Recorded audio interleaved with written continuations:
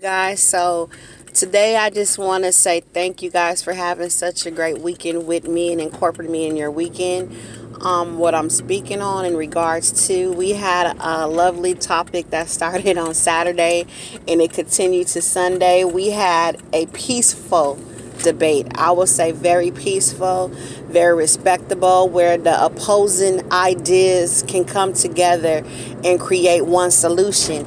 That's what we call grown-up conversation, when you can respect someone's differences and at the same time be able to stand your ground and at the same time be respectable towards others while doing so. So the topic, if you guys missed it, it was just in regards to us talking about where does evil come from if we're all created by God. To keep it short, the solution was evil comes from within, just like good comes from within. Some of us have a choice, some of us don't. When I say some of us don't, because there's people that's put in situations. This man I was talking to, he said, don't judge, I'm in prison. And I'm like, I don't judge you in prison. I grew up in the neighborhood where half of, unfortunately, my friends had to go in and out of prison to survive. Long story short, we're not talking about that. And he was like, well, I was put in a situation to protect my family and I had to.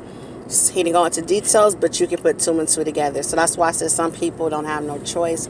We don't know, I don't know, but it's not our place.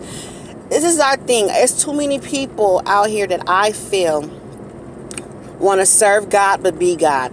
You got to choose one. You can't say I'm going to serve God but I'm going to be God. And when I say trying to be God, I mean those people that feel that I can cast stone and judge everything that everyone else is doing because I serve God. That's not what God put you on earth for. He said, if you're going to serve me, serve me. Stop putting yourself before me and doing. My only time when I need you is when I put you on an assignment to help someone, not to hinder someone. Because casting stones and judging someone from their past is a hindrance. That's what I believe.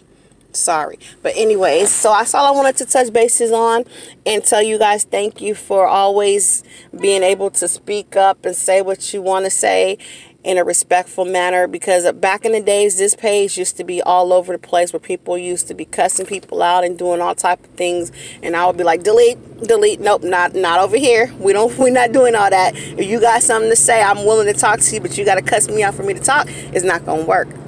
And like when I was, for me, I always liked those type of things, you guys. Even in my outside of YouTube world, if I have, for my birthday, I would do things as such as having parties where it will conduct different things where I have friends come over and I would tell my friends, put a question in the box anonymously.